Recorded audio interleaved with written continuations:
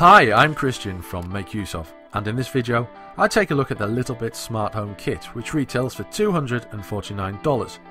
Comprising the usual collection of magnetized modules, the secret sauce in this kit is the littleBit, a module with a Wi-Fi dongle and micro SD card that sends and receives output and input to and from a dedicated web page.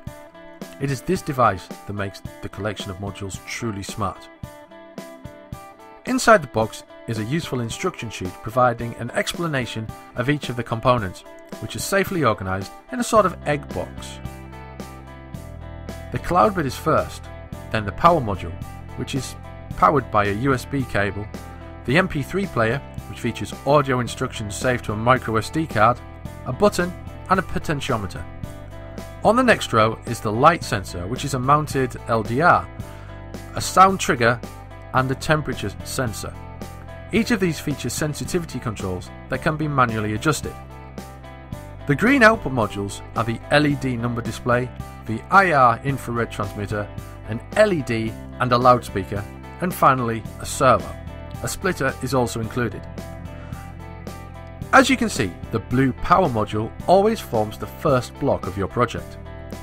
Pink modules are inputs, while the green ones display, or in the case of the IR module, send output.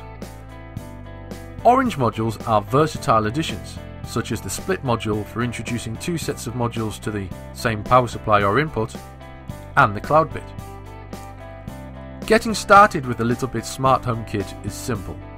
The modules simply snap into place thanks to magnets, much like a child's train set, or perhaps Lego. When connected, current flows through from one piece to the next.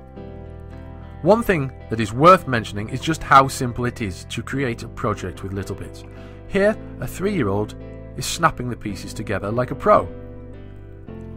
Building a simple MP3 player with the power and synth speaker modules is a good way to get familiar with the littleBits kit. Alternatively, you might use the switch or light sensor in conjunction with the LED. The real power of the littleBits Smart Home Kit, however, is the littleBit.